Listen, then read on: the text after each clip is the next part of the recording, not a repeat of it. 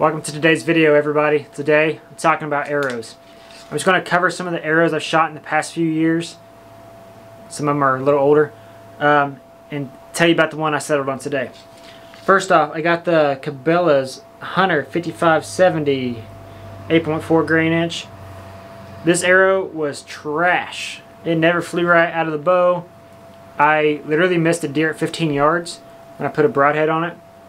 This was a while back. I didn't really know what I was doing with arrows, and I shot and it went like through the back of its neck, and it lived. I watched it come back to the corn like 3 minutes later. I literally was at the bottom of my tree stand, shot this thing, went up in my tree stand, it came back to the corn. I shot another one of these and it hit it in the foot. Deer lived. I think it's still alive actually, and that was 3 years ago. Thought I was getting some contact. I was getting a little contact, but overall these are just trash arrows.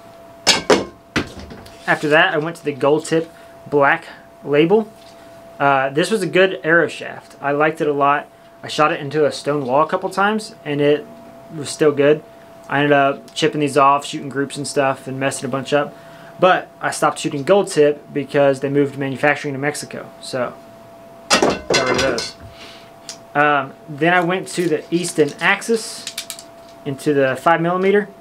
I loved this arrow. It was a great arrow. I destroyed them all. I got some sitting over there that are Robin Hooded, and then I just destroyed the other ones too, shooting them up.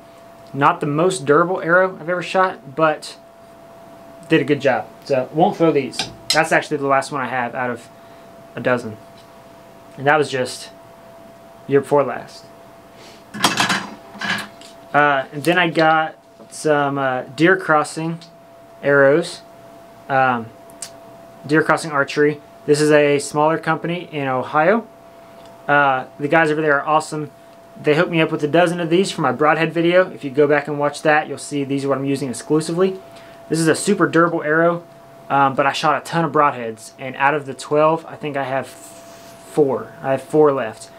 But that's nothing against the arrow. If you hit another arrow with a broadhead, that's what's going to happen. These are great. They're a little heavier than what I was looking for. These are 11, let's see, these are the 300 spine, yeah, and they are 11.6 grains per inch, I believe. I don't see it on here. So just a little bit heavier than what I was going for. So there's those. Good arrow. You guys can check them out. Then I actually won these from Arrow Junkie. These are Aerotech Speed Freaks. I haven't messed with them a whole lot, but these are a good arrow as well. These are really lightweight. These are the opposite of the Deer Crossing Archery. These are like 7 point something grains per inch or something, like 370 grains total. So from like 640 to 370, that's a big difference.